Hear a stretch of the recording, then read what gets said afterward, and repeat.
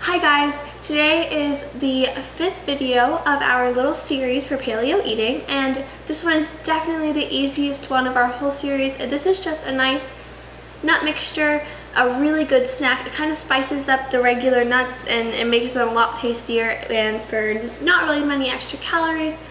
And these are definitely really storable and they are good just grab and go. So we are going to be using the stove today, but other than that, no other appliances, and this should go really quick. So first we're going to use coconut oil to grease our pans, and then we are going to use, you can't see it, but there is about a little bit more than a half teaspoon of garlic powder, a full teaspoon of salt, maybe a little more, and about 1.5 teaspoons of paprika. Now that seems like a lot of paprika, and I'm also a little nervous about that because I kind of made this recipe up myself.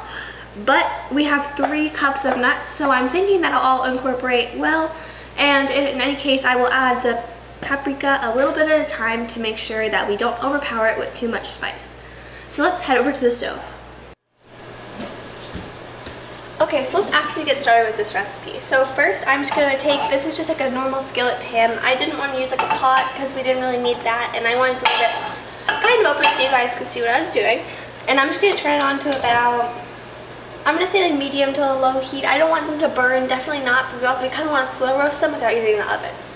So what I'm going to do is I'm going to first not put that in. I'm going to take my coconut oil, which I used in my previous video. This is just non-flavored, nothing refined coconut oil. You can get it on Amazon really easy. It's a good healthy fat that you can use to make sure that your stuff doesn't stick and it doesn't taste like anything. It has none of the bad nutritional value of canola oil. And I'm kind of putting in about a spoonful, but I might do a little bit more since we have 3 cups of nuts to toast. Okay, so I'm going to take my spatula and I'm just going to start mixing this around. It won't melt super quickly, but my little box has been sitting by the stove all day, so it's pretty warm at this point. But yeah, I'm just going to mix it around, keeping it on low heat, and I might decide to either turn it up or put it down depending on how fast my nuts are cooking, but I just want to make sure that it's the right thing, and you can totally adjust it anytime.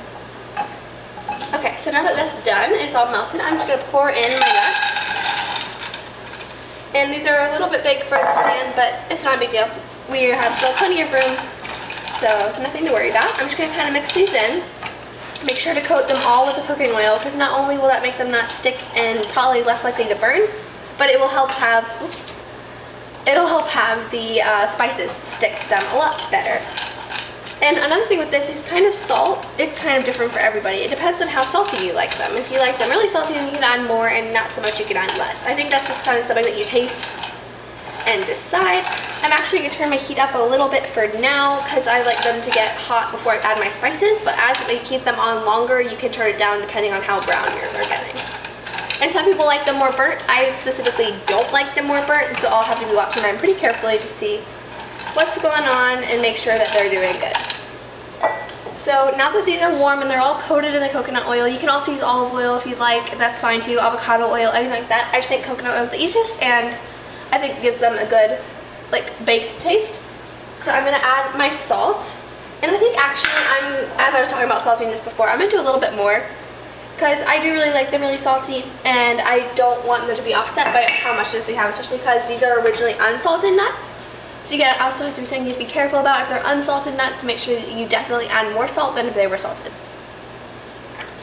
So I'm going to add a little bit of my paprika. I'm not going to add all of it, just because, again, I'm a little worried about it being too much, and I'm going to add all of my garlic powder. Now, this is kind of the point where we decide, like, whether we want to add more of our spices. So, again, I'm just going to really mix these up. As I've mentioned in my previous videos, mixing your spices in is really, really important, because I don't want them to all just be clustered. And as I see, like, we have a big mound of our garlic there. So just really mix them around, make sure that they're good.